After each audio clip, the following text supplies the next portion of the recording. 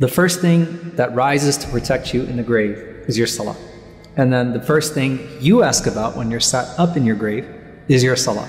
And the first thing you're going to be asked about on the Day of Judgment is your salah. So you want your salah to be in the best state when you meet your Lord. The Prophet ﷺ said, إِذَا كَانَ أَحَدُكُمْ فِي الصَّلَاةِ فَإِنَّهُ يُنَاجِي رَبَّهُ. When any one of you is engaged in prayer, you're holding an intimate conversation with your Lord. And if you pay attention to the salah, immediately after you praise Allah for His mercy, Ar-Rahman Ar-Rahim, you affirm that He is what? Maliki Yawmiddin, Master of the Day of Judgment. And there is no day that you're going to need His mercy more than on the Day of Judgment. The salah is the time when you are closest to Allah. And it's the time when you're most frequent in remembering the Day of Judgment, even if it's just by the mention of it in the beginning with Surah Al-Fatiha, or in the end when you're seeking refuge in Allah subhanahu wa ta'ala from the hardships of the resurrection. So the best salah is the one in which your heart is most present with Allah and you're also longing towards that meeting with Him on the last day. And as Ibn al-Qayyim rahimahullah said, the one who perfects their standing in this life will certainly perfect their standing in the next. There is no way that you demonstrate yourself to be a sabiq, to be a forerunner, more so than when you are diligent with praying on time. Praying on time is one of the most beloved of deeds to Allah subhanahu wa ta'ala. And subhanAllah, you'll rarely find that someone is insistent on praying in the early window of salah, yet is negligent with the other deeds. And just think about how it is in dunya when you leave the gathering to go to prayer with your Lord. And now here you are on that day, you're being called from the gathering to meet your Lord like you always used to do, except now it's the time of your accountability. So the Prophet ﷺ gives us the scene. He says that after Allah sorts out the people on the Day of Judgment, He then calls His servants forward as individuals. And this is just one example of those servants. So think of the scene of being called forward from the crowd to be addressed directly and individually by your Lord. فَيَلْقَ الْعَبْدَ فَيَقُولُ. So He brings His servant forward and He says, "Oh so-and-so, أَلَمْ أُكْرِمْكَ وَأُسَوِّتْكَ وَأُزَوِّجْكَ وَأُسَخِّرَ لَكَ الْخَيْلَ وَالْإِبِلَ." Oh so-and-so, didn't I honor you? Didn't I make you a leader? Didn't I give you a spouse? Didn't I put at your disposal all sorts of means of transportation? I mean, I gave you all of these blessings. Do you acknowledge them? And he would say, yes. And then Allah subhanahu wa ta'ala says to him, أَفَظَنَنْتَ أَنَّكَ مُلَاقِيَّ. Didn't you think that one day you were going to have to meet me?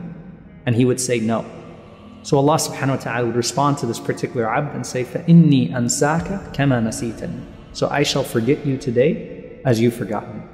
Now if you notice here, Allah reminded him first of His blessings upon him and then blamed him for his forgetfulness of Allah subhanahu wa ta'ala. Why? Because the grateful one remembers Allah most, because every single blessing leads that person to remembrance and worship. And this is deeply connected to the Prophet ﷺ saying, إِنَّ أَوَّلَ مَا يُحَاسَبُ بِهِ الْعَبْدُ يَوْمَ الْقِيَامَةِ مِنْ عَمَلِهِ صَلَاتُهُ. That the first thing that you're going to be asked about from your deeds on the Day of Judgment is your prayer. Because the salah is connected intimately to how you remembered Allah overall and how you thanked Him for His blessings. In fact, if you pay attention to the context of salah in the Quran, firstly Allah says, أَقِمِ الصَّلَاةَ لِذِكْرِي. Establish the prayer for my remembrance. So this is the opposite of the one who forgot Allah. And Allah also says, بَلِ اللَّهَ فَاعْبُدْ وَكُنْ مِنَ الشَّاكِرِينَ. So worship Allah and be amongst His grateful servants. And how would the Prophet ﷺ respond when he was asked why he prayed so much at night? He would say what? أَفَلَا أَكُونُ عَبْدًا شَكُورًا. Shall I not be a grateful servant to Allah subhanahu wa ta'ala? And that's why in one profound narration, Prophet ﷺ said something very interesting. He said, مَنْ حَافَظَ عَلَيْهَا. Whoever guards it, meaning the salah, كَانَتْ لَهُ نُورًا وَبُرْهَانًا وَنَجَاةً يَوْمِ الْقِيَامَةِ. That it's going to be a light for him, a proof for him, and certain salvation for that person on the Day of Judgment. But listen to what he said on the other end. He said, sallallahu alayhi wa sallam, وَمَنْ لَمْ يُحَافِظْ عَلَيْهَا لَمْ يَكُنْ لَهُ نُورٌ وَلَا بُرْهَانٌ وَلَا نَجَاةٌ. Whoever does not guard his prayer will not have light, nor proof, nor salvation. And then he went on to say, وَكَانَ يَوْمَ الْقِيَامَةِ مَعَ قَارُونَ وَفِرْعَوْنَ وَهَامَانَ وَأُبَيْ ibn Khalaf. And on the Day of Resurrection, he's going to be with Qarun, with Fir'aun, with Haman, and with Ubay ibn Khalaf. He's going to be with the tyrants. But why? What about those that say, أَنَا بَصَلِّي فِي قَلْبِي, I pray in my heart. I'm not one of those tyrants, I'm a good person. So we know in our deen that salah is the distinguishing factor between the believer and the disbeliever. And it's the ultimate decider of what your day of judgment is going to be like. But what is the connection between those horrible men and salah? And the answer is, they forgot Allah. And when they forgot Allah, they became arrogant. So they didn't recognize His blessings upon them, nor the truth that He sent to them. So they never prayed, and they died in their pride. The first person called for hisab in the hadith is similar in that they didn't use their blessings to propel them to worship. And so Allah forgot them just as they forgot Allah. Now, it's not that you can ever really repay Allah with your prayers, right? I mean, you can never repay Allah, period, for His blessings. The Prophet ﷺ, he mentioned to us a man who prayed for 500 years, and it didn't equal just the blessing of his eyesight. And on the Day of Judgment, we would recognize immediately that no matter how much we prayed, we could have done more and we could have done better. The Prophet ﷺ, he said in authentic hadith, لو أن رجلا يجر على وجهه من يوم ولد إلى يوم يموت حرما في مرضات الله عز وجل لحقره يوم القيامة. He said ﷺ, were a man to be dragged on his face from the day he was born until the day that he died, all for the pleasure of Allah subhanahu wa ta'ala, seeking Allah's blessings. He would consider that deed insignificant on the Day of Judgment. But we could never repay Allah anyway, and we would be fortunate if Allah just didn't punish us for not praying or for having deficiencies and distractions with our prayer. But we know our Lord is merciful. Instead, what does Allah do? He forgives us for our sins through the prayer. He rewards us with goodness that will benefit us in the hereafter. And that's greater than any blessing that He could have given us for our prayer in this world. So now let's revisit what the Prophet ﷺ said. إِنَّ أَوَّلَ مَا يُحَاسَبُ بِهِ الْعَبْدُ يَوْمَ الْقِيَامَةِ مِنْ عَمَلِهِ صَلَاتُهُ. The first thing you're going to be asked from your deeds on the Day of Judgment is your prayer. But then look at Allah's mercy. The Prophet ﷺ said, فَإِنْ صَلُحَتْ فَقَدْ أَفْلَحَ وَأَنْجَحَ. If it's good, he has succeeded and he has security. وَإِنْ فَسَدَتْ فَقَدْ خَابَ وَخَسِرَ. And if it is bad, then he would have failed and lost. But don't we all sometimes feel like some of our salah wasn't perfect? So after Allah looks at your prayer, Allah calls and says, هَلْ لِعَبْدِ مِن تَطَوَّعٍ. Does my servant have any voluntary prayers? Imagine Allah is the one who's holding you accountable, and He's making excuses for you and finding ways out for you already. So Allah says, bring the voluntary prayers and patch up whatever deficiencies are left in that prayer. And the Prophet ﷺ said, ثُمَّ يَكُونُ سَائِرَ عَمَلِهِ عَلَى ذَلِكَ. And that's how Allah is going to deal with all of your deeds.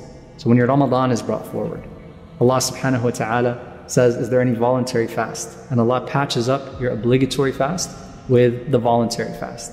And then your zakat is brought forward.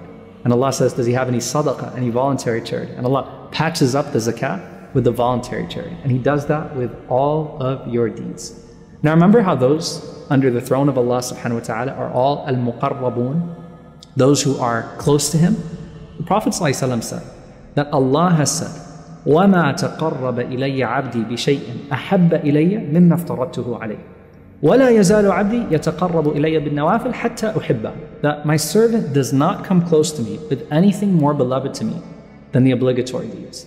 And then he continues to come close to me with the voluntary deeds until I love him. So qurb, which is closeness to Allah, that we all hope would count us from the muqarrabun on the Day of Judgment and count us amongst those who are under His shade.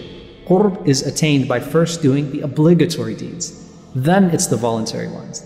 And there is no way you're going to be able to claim closeness to Allah subhanahu wa ta'ala if you're ignoring the call to prayer. And if you're tasting the sweetness of prayer, here's the beauty of it. You'll start to pray more than 5 times a day. And the beauty of that is that every single meaningful prayer inevitably leads to the next prayer being less deficient, so less holes. And so your prayers are getting better. And you're doing more of them. So both the quality is increasing, which means less deficiency, and because you're enjoying your prayer now, the quantity is increasing more, which means that there's more to fill any remaining deficiencies. And on the Day of Judgment, every single one of them, the 5 prayers, the sunnahs, the witrs, the taraweehs, the tahajjud, they come forth as a form of light, as a proof for you, as beauty, and as salvation. So in this world, if you really understood Hayya ala salah, come to the prayer, you're now witnessing the fruit of Hayya ala al-falah, come to true success. Because here's that success.